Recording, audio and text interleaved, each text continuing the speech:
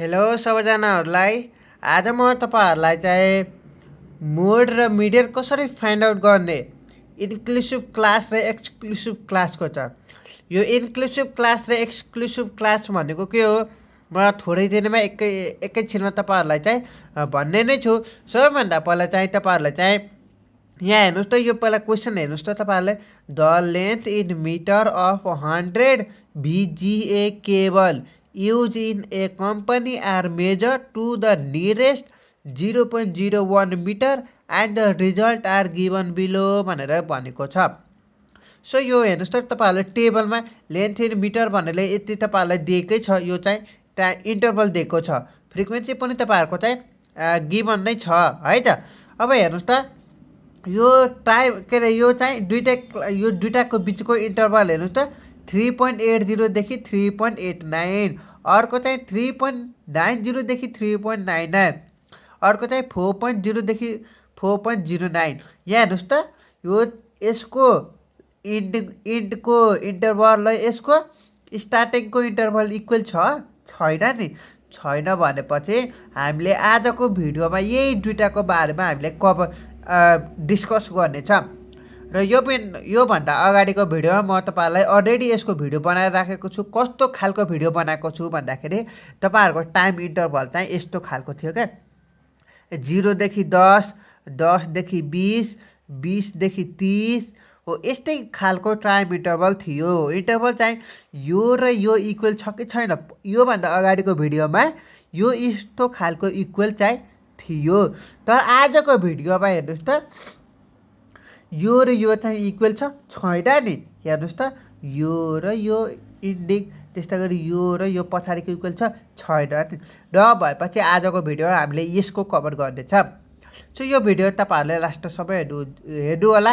यदि तपाईहरुले मेरो च्यानलमा नयाँ हुनुहुन्छ भने अझसम्म सब्स्क्राइब गर्नुभएको छैन भने सब्स्क्राइब गर्न नबिर्सनु होला।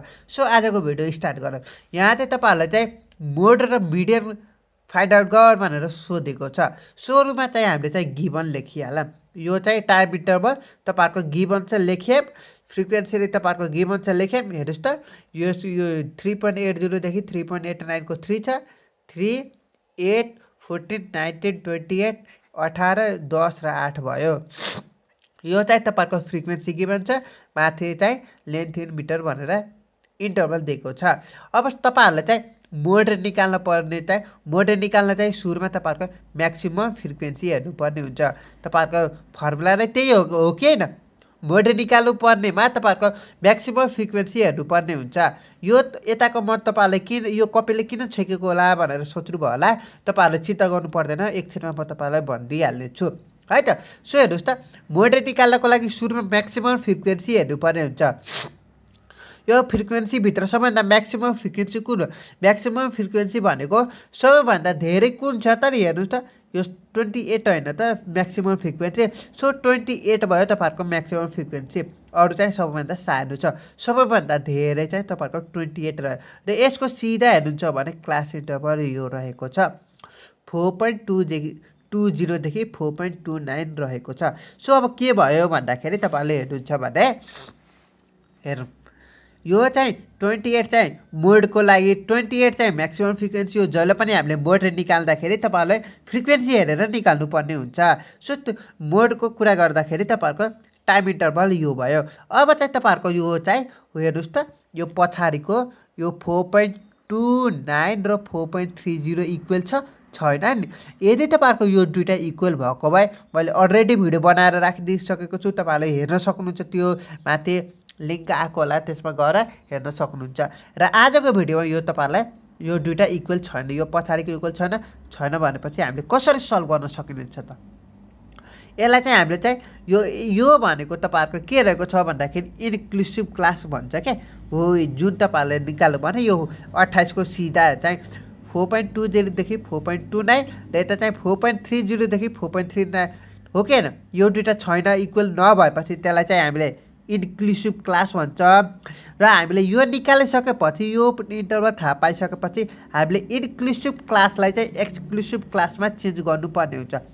यो एक्सक्लुसिभ क्लासमा कसरी चेन्ज गर्ने भन्दाखेरि हेर्नुस् त यो यसको यो हाम्रो चाहिँ इन्टरभल चाहिँ यो आएको हो। यो आएको इन्टरभलमा योभन्दा तलको इन्टरभल हेर्ने कुन छ 4.30 छ कि छैन 4.30 माइनस 4.29 गरेपछि 4.30 माइनस 4.29 डिभाइड बाई 2 गर्नुपर्ने हुन्छ है त। करेक्सन फ्याक्टर भनेर लेख्नुपर्ने हुन्छ 4.30 माइनस 4.29 डिभाइड बाई 2 गर्नुहुन्छ भने 0.005 हो। यही 0.005 छ नि यता चाहिँ घटाउने अनि यता एड गर्ने अनि बल्ल यो सबैको टाइम इन्टरभल एउटै हुन्छ। भन्नुको अर्थ भन्दाखेरि हेर्नुहोस् त तपाईहरुले चाहिँ तपाईहरुको यो भएको भएन क्लास अघि म्याक्सिमम फ्रिक्वेन्सी क्लास यो भयो हामीले के गर्यो यो चाहिँ यो भन्दाको तलको हेरे 4.30 माइनस 4.29 डिभाइड बाई 2 गरेर करेक्सन फ्याक्टर निकालिसकेपछि हामीले हो यसमा चाहिँ 4.20 मा 0.005 घटाउँदाखेरि तपाईहरुको 4.195 भयो। देखि अब 4.29 छ कि छैन यसमा चाहिँ 0.005 एड गर्दाखेरि 4.295 जुन कि तपाईहरुको यो चाहिँ एक्सक्लुसिभ भयो।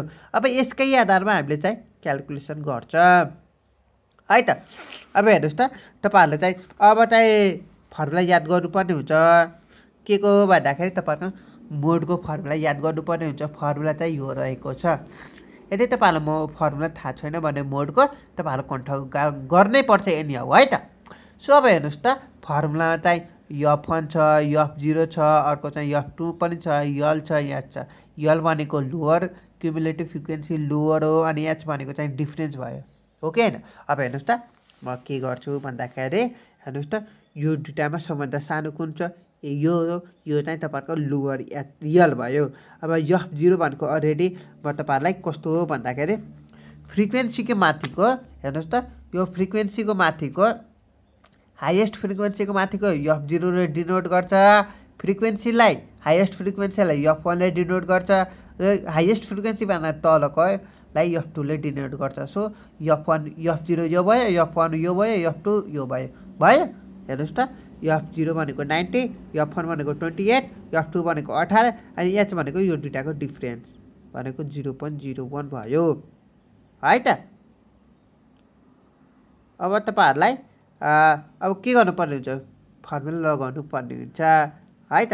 अब हेर्नुस् त फर्मुला लगाउँदाखेरि कति भयो भन्दाखेरि अब सरलक्कै भ्यालु गरेर पुट गर्नुस् न त। यल को थाहा छ तपाईहरुलाई F1 को थाहा छ F0 को थाहा छ H को थाहा छ। त्यस्तै गरी सबैको भ्यालु थाहा भएपछि तपाईहरुले भ्यालु पुट गर्नुस् अनि तपाईहरुको एन्सर चाहिँ 4.24 आउँछ है त। अब त्यस्तै गरी तपाईहरुलाई मिडियनको अब चाहिँ तपाईहरुको क्वेशनमा के भनेको छ हेर्नुस् त तपाईहरुको मोड र मिडियन भनेको छ कि छैन। मिडियनको लागि तपाईहरुको चाहिँ CF निकाल्नु पर्ने हुन्छ। यदि तपाईहरुले मिडियन भनेको छैन भने तपाईहरुले मोड मात्र भन्यो भने CF निकाल्नु पर्दैन। अघि मैले कपीले त्यही छिकेर राखेको थिएँ के है।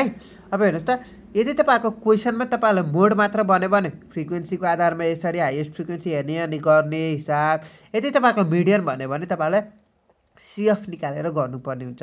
अब CF कसरी निकाल्ने भन्दाखेरि यो 3 जस्ताको तस्तै यहाँ 3 + 8 गर्ने 11 भयो। 11 मा 14 जोड्दाखेरि 11 मा 14 जोड्दाखेरि सरी यहाँ 25 हुन्छ है त। सरी है यहाँ 4 र 1 5 भयो 1 र 1 2 हुन्छ 25 हुन्छ। 25 मा 90 जोड्नुहुन्छ भने 44 हुन्छ है त। अब यस्तै गरी तपाईहरुले जोड्न सक्नुहुन्छ है त। अब त्यस्तै गरी तपाईहरुले चाहिँ अब साइज अफ MD भनेर सुरुमा चाहिँ साइज अफ MD भनेर निकाल्नु पर्ने हुन्छ है। साइज अफ MD निकाल्दाखेरि n डिभाइड बाई 2 हो। n भनेको तपाईहरुको 108 हो। यो सबैको एडिसन सबै जोड्नुहुन्छ भने 108 आउँछ।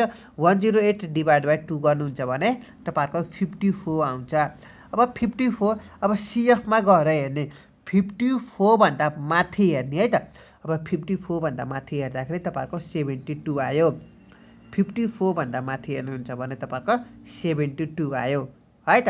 अब 72 आएपछि तपाईहरुको यही हो तपाईहरुको मिडियनको क्लास यही भयो। तपाईहरुको मोडको क्लास पनि यही भयो।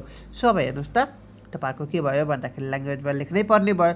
अब 52 भन्दा अब हेर्नुस् त जस्ट 52 भन्दा जस्ट ग्रेटर देन कुन हो तपाईहरुको 72 हो कि हैन हो नि। अब त्यसको करस्पोन्डिङ भ्यालु चाहिँ तपाईहरुको यही हो टाइम इन्टरभल जुन कि 4.20 देखि 4.29 भयो यही हो तपाईहरुको के भन्छ इन्टरभल। अब मिडल क्लासको चाहिँ यो चाहिँ अघि भर्खरै मैले भनिदिहालेँ तपाईहरुको। अब फेरि हरेक पालोमा तपाईहरुले चाहिँ इन्क्लुसिभलाई एक्सक्लुसिभमा चेन्ज गर्नुपर्ने हुन्छ। यो चाहिँ इन्क्लुसिभ हो पछाडिको अघि मोडमा गरे जस्तै तपाईहरुले फेरि यहाँ चेन्ज गर्नुपर्ने हुन्छ है त।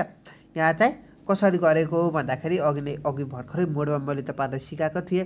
यो चाहिँ के गर्यो भन्दाखेरि यो 4.30 माइनस 4.29 डिभाइड बाई 2 गरेर 0.005 आयो। अब 0.005 मा यसमा 0.005 घटाउने यता चाहिँ 0.0058 गर्ने भयो। अब भएपछि तपाईहरुले सिम्पल यो भनेको चाहिँ तपाईहरुको यल भयो।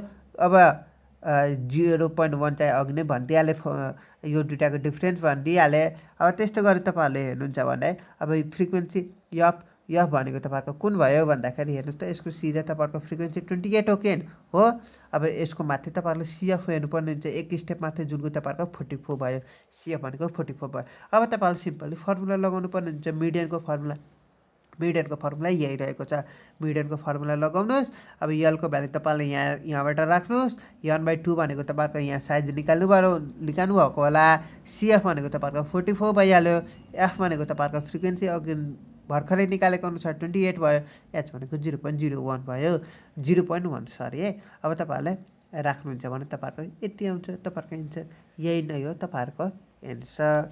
सो अब हामीले यसरी नै क्लास इन्टरभल डिफरेन्ट भएको ठाउँमा हामीले यसरी गर्यौं मोड र मिडियनको। अब यदि तपाईहरुको कुनै पनि एक्जाममा तपाईहरुले सपोज तपाईहरुलाई यस्तो पनि आउन सक्छ होला नि 0 देखि 9 अब 10 देखि 19 अब 20 देखि 29 30 देखि 49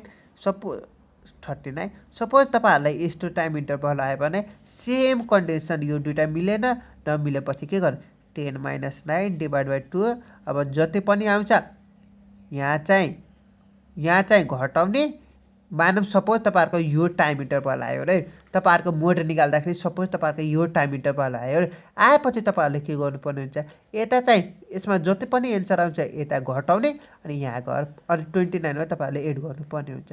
यसरी तपाईहरुले चाहिँ मोड र मिडियन गर्न सक्नुहुन्छ। आई होप आजको भिडियो तपाईहरुलाई एकदमै हेल्पफुल भएको होला। यदि तपाईहरुलाई हेल्पफुल भएको भए मेरो च्यानललाई अझसम्म सब्स्क्राइब गर्नुभएको छैन भने सब्स्क्राइब गर्न नबिर्सनु होला र साथीहरुलाई पनि शेयर गर्नु होला। So thank you guys watching this video.